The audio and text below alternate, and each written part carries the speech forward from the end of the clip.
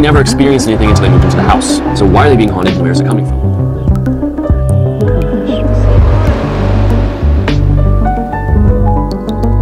I blame her a lot for what's happened in the past, like with my dad and stuff, and even if it's not her fault, I feel like there's something inside me that's worrying me. But the one thing that they have in common is their experiences with the paranormal. When did the Yeah, within the first week. It was like depressed, like someone had actually been sitting there, and then it just rose up.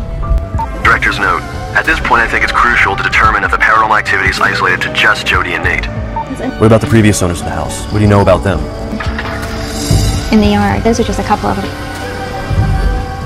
Director's note. This is interesting. Apparently, a farmhand killed 6 family members in cold blood, including 4 young children.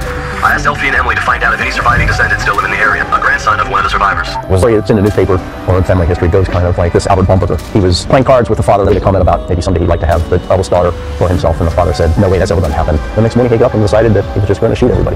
My grandmother was the youngest daughter sitting here on the ground. I handed them an article about the family that was murdered. Is there a particular reason why you handed them that article? Do you believe that this house might be haunted, Brian? Yes, I do. Just learning now that the family may be buried across the street.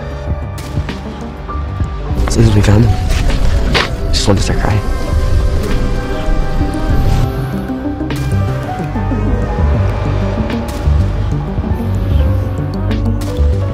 All that I know is that, in the stream, there's the name of a demon. 2 years ago, I was contacted by the Roman Catholic Diocese. On the same day, 3 different people experienced the name of the force that was in the house. So do we know the name? Can you tell us the name? Like, Never mentioned the name. Really? I've asked Chip Coffey, a medium and Freewood Purist consultant, to join us. Chip has just flown in from Georgia with no prior knowledge of this family or this case. Contributes to what goes on in the house. I get hit in the gut in this room. I'll be real honest with you, what I just got in my head, I just got hugged out of all. In order to find out more, we'll have to do dead time. We do something like God protects us. There's a little girl here who would really like to talk to you. Can you please come forward? Did someone just open up a door and move the basement over? Jim, are you getting something? Yeah. Why'd you write this name down? That's what I just got. Give me that. Yes, I do.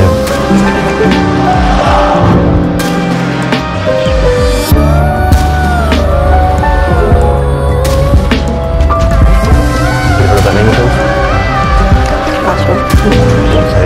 It's January 21st, 2007. We got sent out because I guess the case is getting pretty out of control. This one, you know, it's not the bed.